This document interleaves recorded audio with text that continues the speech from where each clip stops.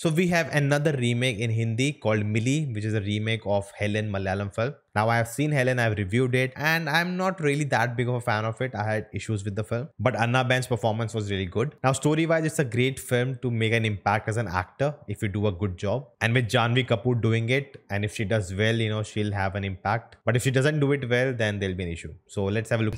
It's coming very soon, and it's very faithful. It looks very faithful. It gets everything, but I definitely felt they just gave the whole story in the trailer. And I think if you have seen the remake, you already know the story, by the way. Now, I had not seen the trailer for the Malayalam film, so I don't know how much they gave away. But this one has definitely given away the whole story in a way. It's just, I think, again, it comes with the experience of, getting stuck with her in that area and how she comes out and what all she goes through that. I think that's the thing you experience. It's not like, oh, you have shown it, it's over. Okay, let's see. The casting is except Janhvi and it's produced by her father. So, it's okay.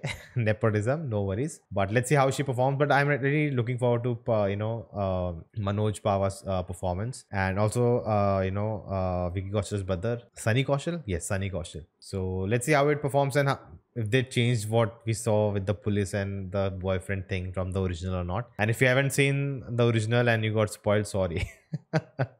They didn't spoil much. There's a lot to look forward to. But let's see how they do it. It looks interesting. It looks very similar, very faithful. And I think if they do the same, if they change few things which I was not a fan of, like logical things, and it didn't work much for me in the original. If they change that, I think it would be a better experience. But let's see. It's already streaming on Netflix, so I know how well it will work at the box office. But let me know your thoughts in the comments below. And then you can check out this video next, and I'll see you next time.